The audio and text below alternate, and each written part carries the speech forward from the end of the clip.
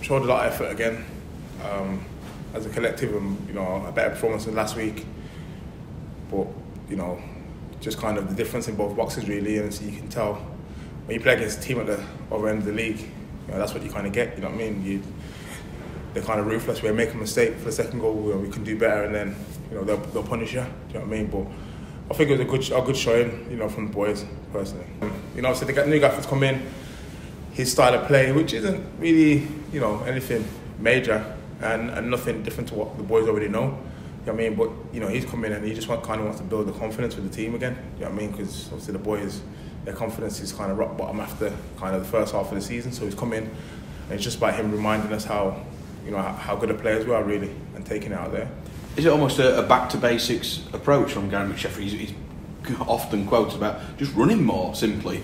Yeah, definitely running more, and and kind of managing the game better, because obviously we've got a lot of young players, so their experience of first team football, it's they're kind of learning as you kind of go along, and obviously this is a situation that they would have never found themselves in. Do you know what I mean? Where you're in the position we're in, and obviously every point means so much. So yeah, it's just like back to basics, running more, and making better decisions when we're on the ball. Do you know what I mean? And managing games better.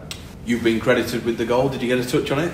Yeah, it come off my knee. I didn't know it went in, but it come off my knee and then it went in, and then I seen it went in. I was like, okay, well, take it. I haven't had much of a season, but obviously now I'm here now. So the gaffer's come in now, and he's given me a chance, to give me an opportunity, and he's kind of showed me that he believes in me. And now it's just up to me now to obviously get match fit and help the boys as best I can.